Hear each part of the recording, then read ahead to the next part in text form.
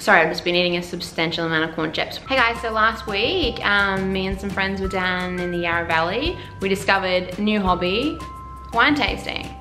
Don't know why I've never thought of this hobby before. I feel like it's right up my alley. I think it's a great hobby.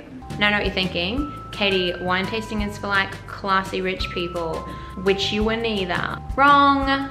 Wine tasting is the best way to get drunk for free whilst pretending to be privileged, which most people love to do. So here's a couple of quick tips for a successful day of wine tasting. Step 1, you're gonna have to dress the part. At the end of the day, so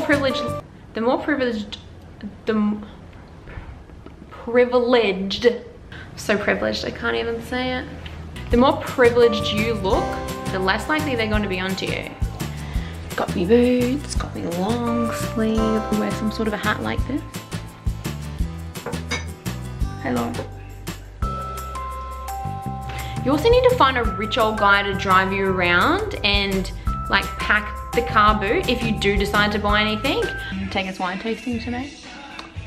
Well, I don't know, because I'm not sure if they'll behave themselves.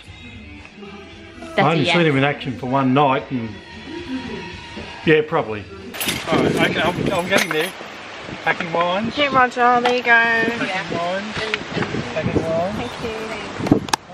A lot of wine tasting places will charge you per tasting, say $5, $10, but then if you buy a bottle, you don't have to pay for the tasting. So you can sort of scheme it and just buy one bottle between all of you, and then it's just cheaper. Probably the main thing to get through to you guys about wine tasting is, if you're not classy, pretend to be classy. Doesn't matter if you're going to one vineyard,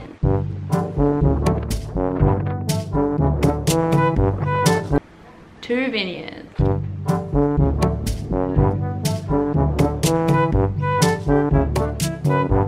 three vineyards, 4 vineyards. I don't know how many times I have to say this. Pretend to be classy. Now, when you're at the cellar door, always look at the wine list. Even if you don't care what it is, you just want your goddamn tastings. Next some wine down, look at it again. You can also pretend to be really interested by like holding your chest.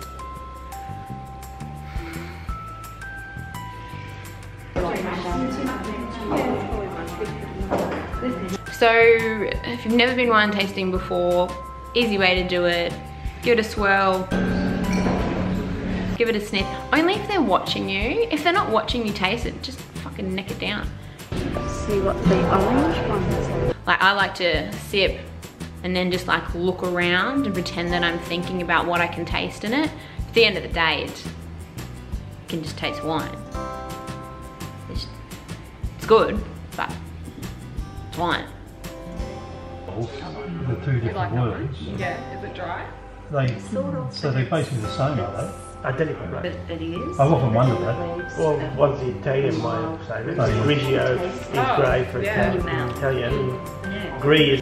Another tip, never spit your wine out. Spitting out good wine is it's literally unspeakable. Actually, even if it's shit wine, spitting out any wine is fucking unspeakable. Don't be afraid to double fist that shit behind the cute French bartender, server guy, cellar door guy, behind the cute French dude. Chardonnay and Pinot Noir. Majority of Chardonnay, 70%.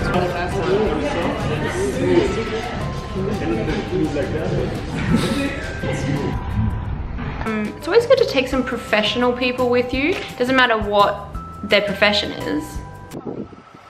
It's a German shorthead pointer, aren't you?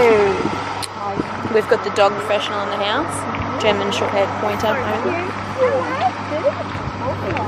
Okay guys, that's it for me on wine tasting. That was a quick one. I'm gonna put a Melbourne vlog up too soon, I think. Unless it's super lame, then I'm not gonna. This is crap. I'm so hungry. I think I put on like 3 kilos on holidays and like I just can't stop eating it. I'm not pregnant.